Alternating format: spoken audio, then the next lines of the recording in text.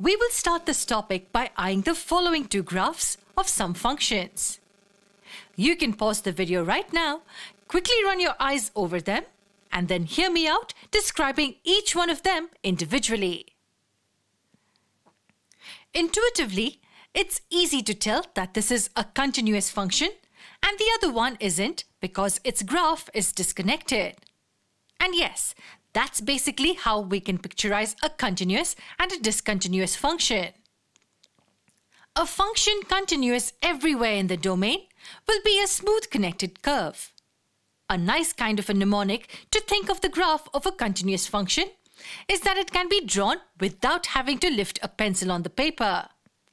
As long as the pencil is in contact with the paper, we can trace a continuous curve. What about the graph of a discontinuous function? In the graph of the discontinuous function, we will find gaps, or perhaps a better word would be breaks in the graph. The graph is all tidy and connected from the left to the right until we reach here, where it breaks and restarts from someplace below it. Then it rises high above to this point before breaking again, and so on. Let's study this graph in short. These are the points on the x-axis, that is the domain of the function, where the function is discontinuous. We call them points of discontinuity.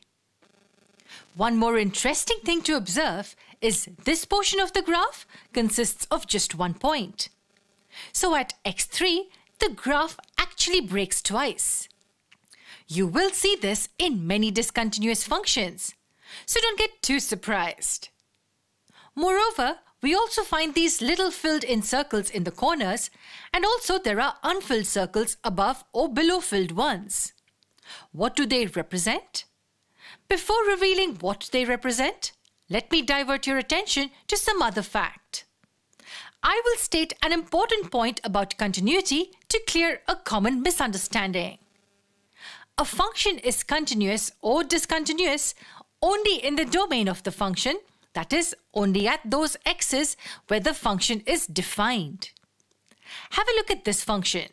The graph is as shown. There appears to be a big gap in the graph between the numbers 2 and 4 on the x-axis. In fact, there is no plot between these 2 points as the function is not defined for the numbers between 2 and 4.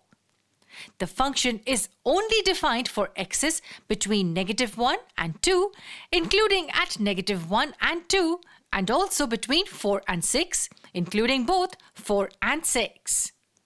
So what can we say about the points between 2 and 4? Are they also the points of discontinuity? A general perception that builds in our mind when we hear the word discontinuous makes us see any sort of gap in the graph as discontinuity. But that's incorrect. Although this function is continuous in each subdomain taken separately, we cannot define continuity anywhere between these 2 points as they are not in the domain of the function. Hence, earlier that was the reason why I was refraining from using the word gap, as it might insinuate a horizontal gap. However, there is rarely a function you will see in the topic with such huge gaps. A better way to imagine points of discontinuity is the points where the graph is jumping either up or down.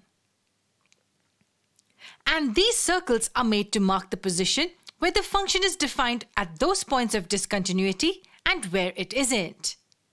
For instance, at point x1, you can see without any sort of mark, it will be difficult to tell if the point with coordinates x1, f of x1 is connected with the left portion of the graph or with the right. In our language, we call them holes. Holes are made on the curve at a point to indicate a break in the graph. And a hole is filled into the mark where the function is defined at that particular x. So this is where f of x1 is defined. This is one type of discontinuous function. And it shouldn't be surprising now that this type is called jump discontinuity. There are 2 other types of discontinuities: removable discontinuity and infinite discontinuity. But we will leave them for some other video. Before ending this video, I will leave you with a question to ponder upon. Look at this graph. It kinda looks similar to the graph of the type removable discontinuity we just saw now. So the question is this function continuous at x equal to -1? Share your answers with your reasons in the comment section below. Also, do subscribe to our channel to stay connected. And as always, stay smart, stay curious.